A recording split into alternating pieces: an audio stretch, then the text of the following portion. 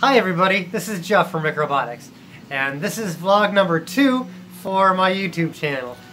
As I said in the first one, the reason that I'm going to be doing these is so 1, that I can post something every week, and 2, to kind of help you understand my purpose in this YouTube channel. So anyway, I thought I'd just start by making this video really short, really sweet, and just down to the point.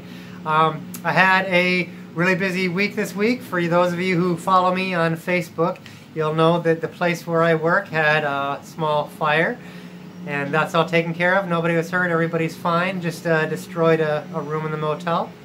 And I also went to the dentist, and that burned up a couple of days as well. I had a crown put in my mouth, and then it fell out, and the next day I had to go and put that in again. So, also, something exciting going on.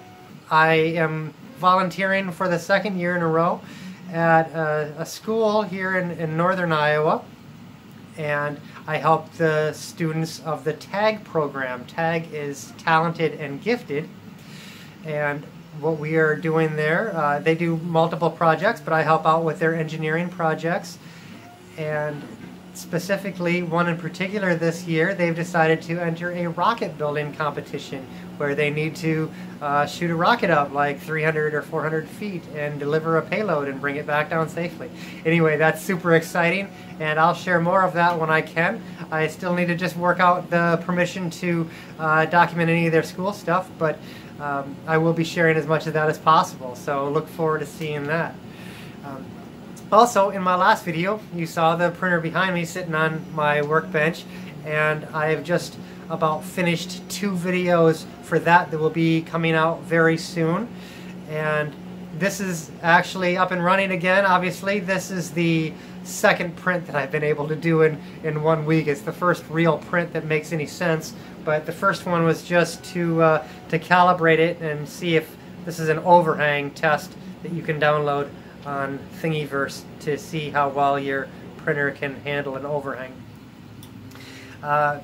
Anyway, what I'm going to do here in the near future, I have a lot of videos planned. I have these 2 with this. I have another Genesis project video coming out soon, and I also have at least 2 product reviews. One of them I'm going to be reviewing some circuit boards that I got from JLC PCB, and another one I'm going to be reviewing a camera. And I just have this here. This is a Vivitar action camera similar to a GoPro. I'm going to be doing a review for that. So anyway, stay tuned for those videos here. And the last thing that I wanted to say is that I actually broke three digits on my YouTube channel this week. So yeah, that's right, I'm over 100 subscribers now. I know it's not very big compared to so many other YouTubers out there, but the important thing is it's grown very organically. I had 0 subscribers at one time, and the subscribers that are joining now are because of my content, and I'm really excited that they're all there, so thank you 100 times to every single person that subscribed so far. It really means a lot to me, and if you're watching this video in the future and you look down on my subscribers and I have several thousand or 1 million or something like that, hopefully, right, then, you know, this is where it started. So anyway, guys, that's going to be it for this video. I really want to thank everybody who subscribed to this channel and who comments on my videos and who likes my videos, even the people that dislike my video.